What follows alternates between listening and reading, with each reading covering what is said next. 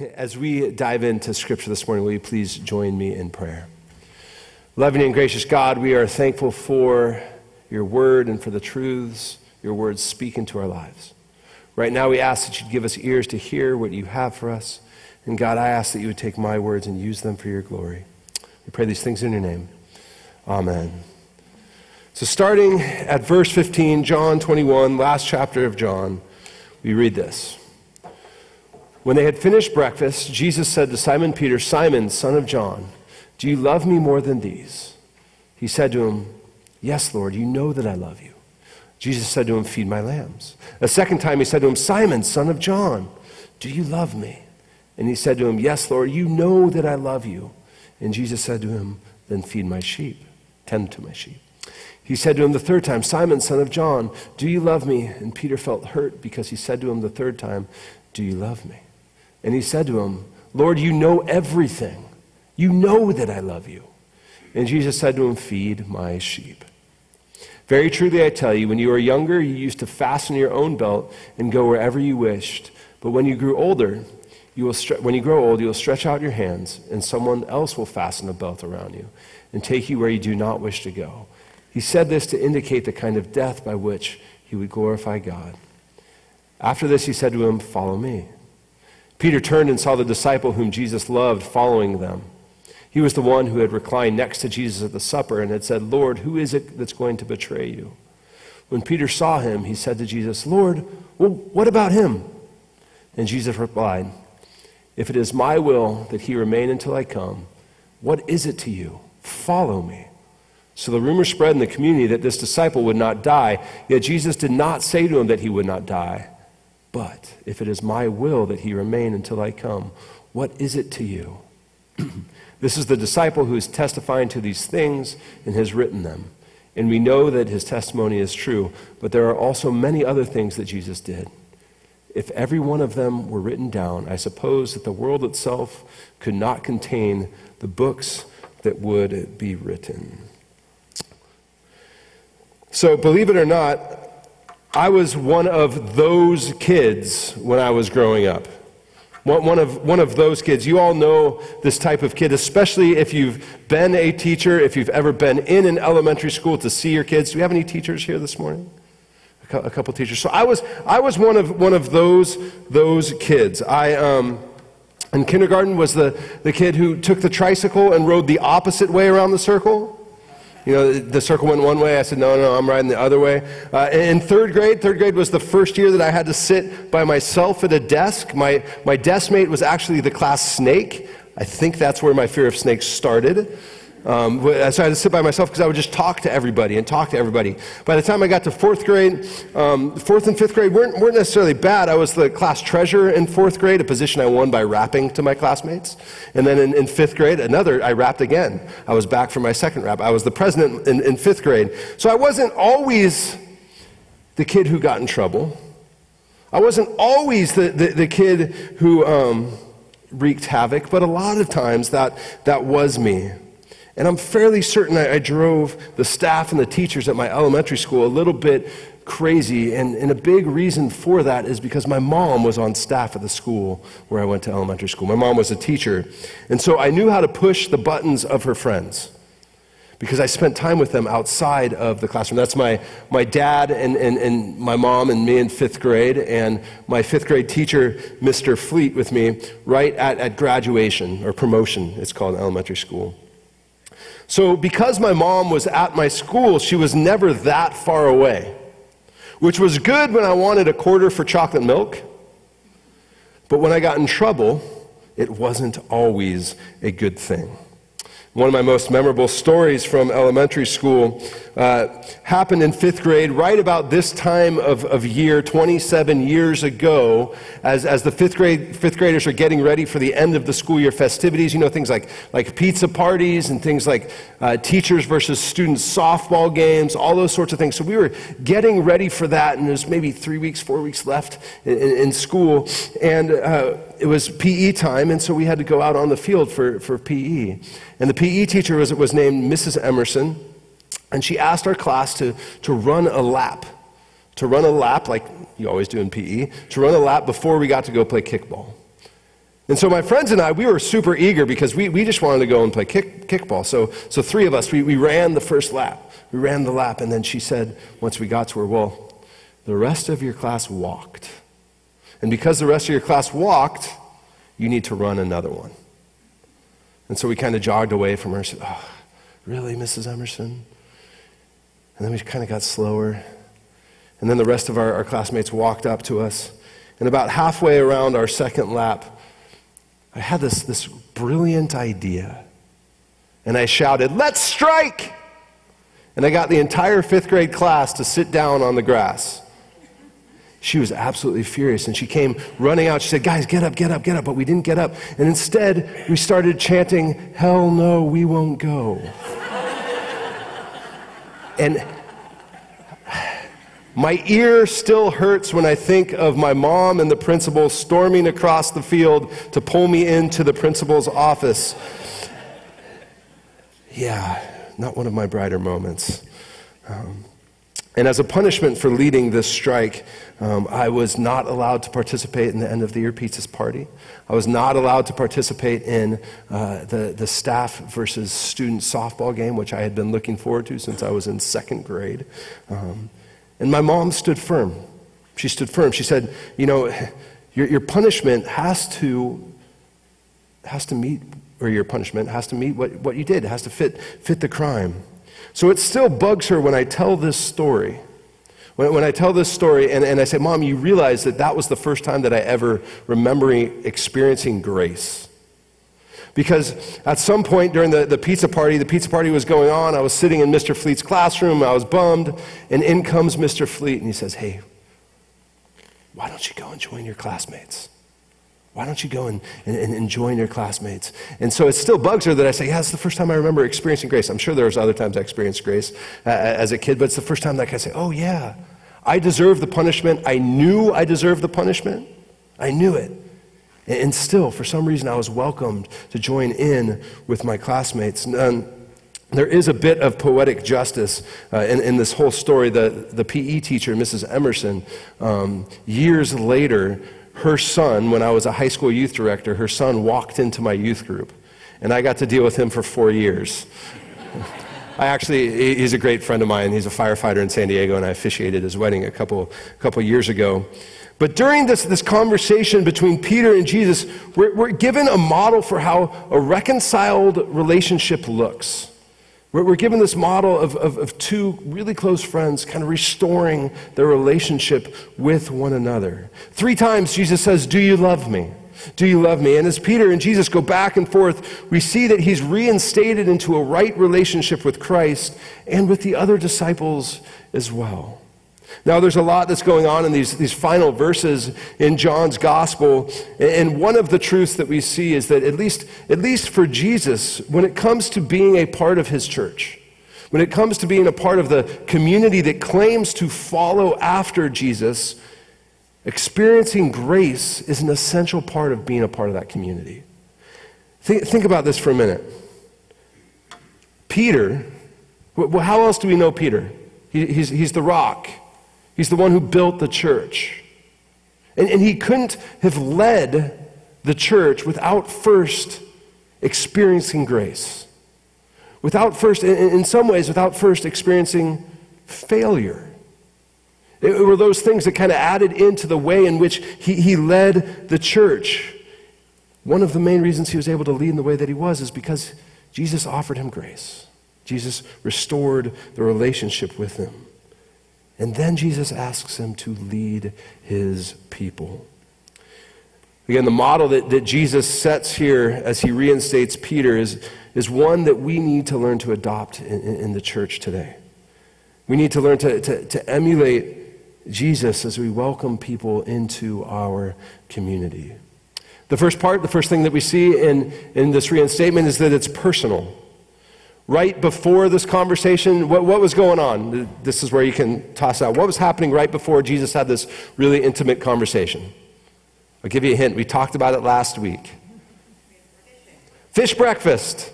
They're having a fish breakfast. They're eating fish together as a group, and then Jesus pulls Peter aside. He pulls Peter aside and he says, hey, come with me. I've got something to share with you. Notice that Jesus doesn't ostracize Peter in front of the group. He doesn't say, hey, remember that time that Peter said he was going to, did you see what happened? He pulls them aside to have the conversation. And then as he pulls them aside, as he reestablishes their relationship, he addresses Peter with his formal name, Simon, son of John. Now, I'm guessing this is somewhat true for most of us, and maybe not, but in my family, when I grew up, if my father used my full name, I knew something was coming, right? David Kiff Rohde. I see you smiling back there, Sprague family. Is that true in your family too? I knew something was coming, and you know what? It happens in my house too. Those things are generational, I guess. It happens in my house too. Ella Marie Rohde. It gets her attention just like that. So I'll use her whole name when I'm trying to get her attention, usually when I'm trying to rebuke her, usually when I'm trying to ask her to do something or to get her attention, but I'll also use it when we're trying to have fun with one another. Maybe we'll be out on the playground, or she'll be out riding her bike, and I'll say, Ella Marie, 1, 2, 3, let's go. We don't know how, we can't read the tone of Jesus' words in the text. But there is significance in knowing that Jesus used Simon's formal name, Simon, son of John. Simon, son of John. We can't know the tone, but there's significance in the way that Jesus reaches out to Peter. And as Jesus reinstates him, we know that it's serious enough for him to use his formal name. And the first time Jesus asked Peter if he loves him, he adds this qualifier. He says, do you love me more than these? Well, who? More than these what? And he's referring to these other disciples. Do you love me more than these other disciples? Jesus gets straight to the heart of the matter. And it's pretty hard to know if you love someone more than another person. Like if any of my 3 kids, if we were to sit down and say, which one of you loves mom more? Probably going to be a pretty interesting debate, and probably not one that mom wants to be a part of. But I think of young love, right? When Haley and I were in high school and we were just dating, I love you more, no, I love you more, no, I love you more. How do you qualify who loves another person more? And so here Jesus says, do you love me more than these others? Do you love me? And I think we have to remember what happened before Jesus' crucifixion. Jesus predicts that Peter will deny him, and Peter's response is, I'm not going to deny you. Wherever you go, I am going to. Whatever's in store for you is in store for me. Even if everyone else turns their backs, I won't. I won't. And so here, in a way, Jesus is saying, hey, remember when you made that commitment? What happened? What happened to that commitment that you made? In all 4 Gospels, we see places where Peter kind of tries to elevate himself above the other disciples. And I think it's kind of funny because I think John does the same thing. He's the one who Jesus loves in his own writing. And so, but Peter kind of does this thing where he tries to elevate himself above the other disciples, where he claims that he's more loyal than the others, that he's more committed than the others. And here Jesus says, really?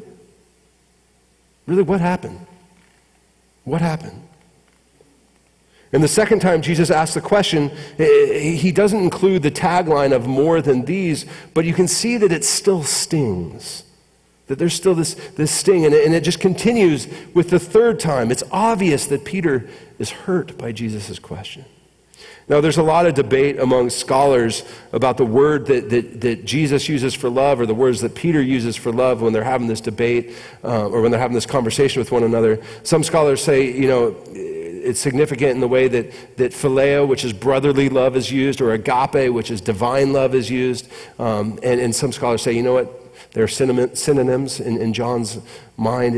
He's using them interchangeably. But regardless of where that debate ends, I think it's important that we can see that Peter is tangibly hurt. That he is hurt by the questioning, by the way that Jesus approaches him. And it gets to this place by the end where he eventually blurts out, Lord, you know all things. You know my heart. You know, of course I love you. It's a confession. It's a personal confession. Jesus, you know that I love you. You know me. He's also confessing his allegiance. I stand with you. You know that. And it leads to action. It leads to action. As Jesus welcomes Peter back into the fold, back into the community, he also asks him to do something. Peter's not told that he has to go and re-earn Jesus' trust, or that he has to now somehow prove that he's worthy to lead Jesus' people. Right away, he says, all right, if you love me, here's what you need to do. Here's what you need to do. Tend my sheep, feed my lambs. He starts with this idea of feed my lambs, provide nourishment for the young. Take care of the young, provide nourishment for the young. Then take care of my sheep, or quite literally, shepherd my sheep. Keep my followers in line. Keep those stubborn followers in line. Correct them where correction is needed. And then feed my lambs. It's a combination of the first two. Now, I tend to think that we read sometimes too deeply into what Jesus is saying here. That we try to separate each one of those statements. And the reality is, I just think this is a comprehensive picture of what discipleship looks like. Take care of everyone, from the young to the old. From those who follow easily to those who are stubborn. Take care of them all. Take care of them all. It's this picture of shepherding, this kind of overall picture, big picture of shepherding, but also discipleship. And the call that he places to Peter to be a part of that is the same call that's placed on the church today. That we are supposed to pay attention to what it looks like to disciple others. Loving Jesus and loving his people, they go hand in hand with one another. At the core of discipleship, that's what's there. Love God, love neighbor. That's what discipleship is all about. When we're driven to action, we become the catalyst for inviting one another, from inviting others into restorative relationships with Jesus. So we welcome people home. We reinstate broken people into community. In one way or another, we experience the shepherding that Jesus is talking about here with Peter. And after Peter answers 3 times, Jesus gives us an honest assessment of what his reinstatement will mean. Hey, great, you're back in the fold, that's great. Here's what's coming. Here's what's coming. He says, if you follow me, it's going to cost you your life. There's all this buildup, 2 estranged friends coming together, being forgiveness, restoring trust, reconciling with one another, and then we kind of get this. If you follow me, it's going to cost you something. It's going to cost you your life. It's almost anticlimactic in that sort of way. Hey, you know what this means. If you're really going to live into what you claimed you were going to do when you said you were going to follow me, it's going to cost you your life. When Jesus invites Peter to lead his church, it doesn't come with this high praise. He's not saying, hey, you're going to be elevated. You're going to be elevated. Everyone's going to follow you. He said, no, it's costly. It's going to hurt. One commentary I read said that Jesus lays it out plainly here for Peter so that when Peter's difficulties came, when his trials came, when the martyrdom came for Peter, that Peter wouldn't think, oh, this is because I denied Jesus. That no. It's not because you deny Jesus that this is happening. It's because anybody who follows me, it's costly. It's costly. And there Jesus assures him, you can't follow me now, but it's coming. It's coming. And after Jesus shares the news, Peter looks over and he sees John, the one who Jesus loves. He sees John and he says, what about him? Is following you how it's going to cost me, is it going to cost the same for him? What about him? And Jesus gives us this honest answer. If I want him to remain alive until I return, what does it mean to you? It's as if Jesus is saying, look, don't be concerned about where I stand with John. Be concerned about where you stand with me. Be concerned with yourself as you shepherd people. Follow after me, and I'll take care of the rest. As Jesus reinstates Peter, we're given this model for living as broken people who invite broken people into relationship. And in doing so, we get this wonderful opportunity as we shepherd other people. We get this wonderful opportunity to invite people into a restorative relationship with Jesus. And it's something that's done that's personal. It's something that leads to action. And it's something that's honest. One of the more powerful images that Jesus paints around reconciliation is in the story, or I should say the parable of the prodigal son. Have any of you seen I should have put it up, the Rembrandt parable of prodigal sons? It was a very powerful image. And most of us know the story, right? The youngest son runs away and he blows all of his inheritance, and then he comes back home and he says, if I can just be a slave or a servant on my father's farm, then that would be great. And as he's coming home and having these thoughts, Dad runs out to him and with open arms gives him a big hug, and he says, welcome home. Throws a massive party, big brunch, big whole 9 yards. Pulls out all the stops. And then we have the faithful older brother who's been sitting there and stayed with his dad. He stayed working the farm, managing the farm, and he's bitter and he's angry. See, when we're at our best as a church, as ambassadors of reconciliation, which is what we're called to be, when we're at our best, we're like the dad who's running out and saying, welcome home. It's good to see you. We're glad you're here. And when the church is at its worst, unfortunately, we're like the cold and bitter brother that is saying, what are you doing here? You don't belong. Why are you here? This model that Jesus gives for Peter, he's embodying the parable of the prodigal son. He's saying to Peter, hey, welcome home. I'm glad you're here. Now go and feed my sheep. Let's pray. Loving God, we thank you for the call that you place on our lives to be ambassadors of reconciliation. And for the opportunity you give us to watch people's relationship restored with you as we point others toward you. God, we ask that we would live out these words. And we pray these things in your name. Amen.